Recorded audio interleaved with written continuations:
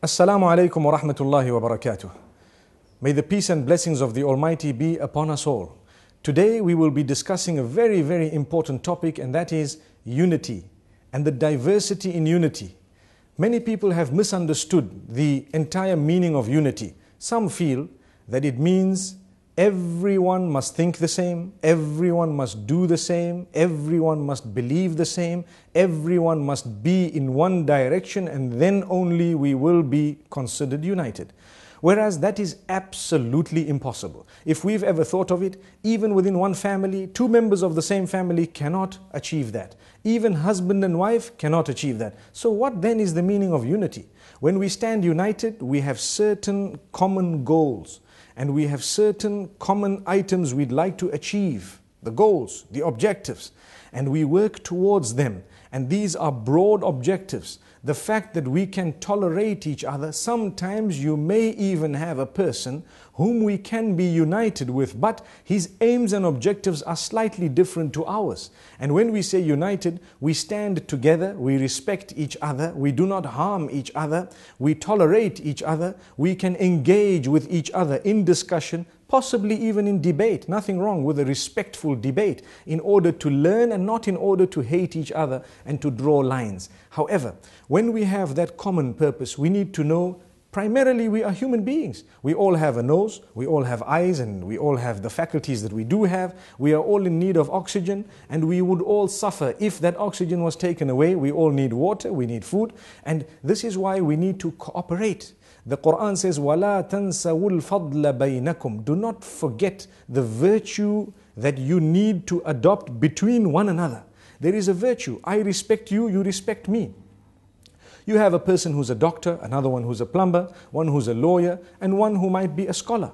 Each one needs the other. So for example, if we have a bad relation with everyone who's not in our field, the day we get sick, we won't have a doctor who's connected to us.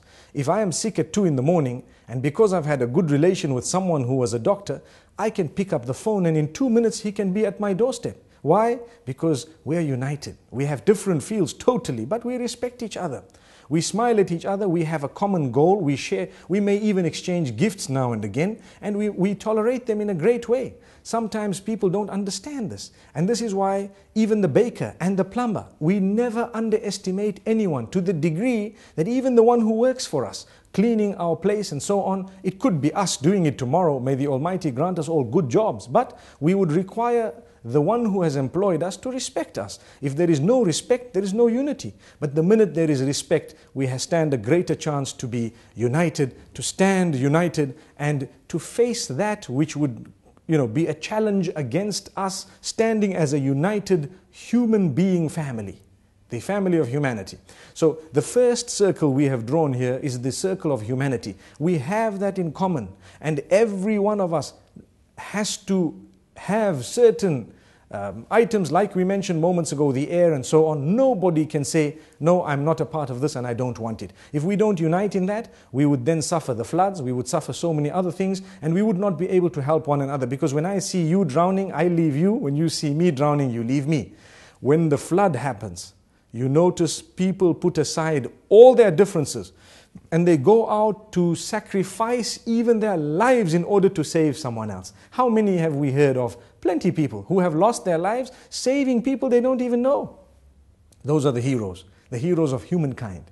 And this is why we say it is not difficult to achieve unity if only we understand what unity is. The problem is we have lost the live and let live policy. People want to prove that they are better. They want to prove that others are worse. They want to stand higher than everybody else. They believe that we are the only ones who are right, and we will fight those who do not think the way we think. That is not acceptable. Even within religion, we have the right to believe we are right. But we do not have the right to claim that we are the only ones who are right, or that we will fight those